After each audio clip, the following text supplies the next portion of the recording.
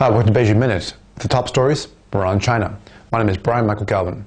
This week, China experienced the worst smog of the year so far, disrupting the activities of hundreds of millions of people. During the past 6 days, the PM 2.5 readings in many cities exceeded 500 micrograms per cubic meter. More than 20 cities, including Beijing, issued red alerts. Schools, airports, and highways closed due to poor visibility. In other news, China's foreign ministry has sent its condolences to Turkey and Germany following acts of violence in both countries.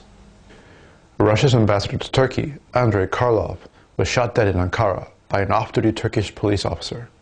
In Berlin, a truck plowed into a crowded Christmas market, killing at least 12 people in what the authorities believe could be a terrorist attack. China strongly opposes any forms of terrorism. China will support counterterrorism operations in Russia and Turkey and join the international community in strengthening the fight against terrorism. Also, Macao marks the 17th anniversary of its return to China on December 20th. To mark the occasion, thousands of people attended the flag-raising ceremony at the Golden Lotus Square, located in the Macao Special Administrative Region, formerly a Portuguese colony. Macao's chief executive, Chui Sai-on, said that he looked forward to further development between Macao and the Chinese mainland.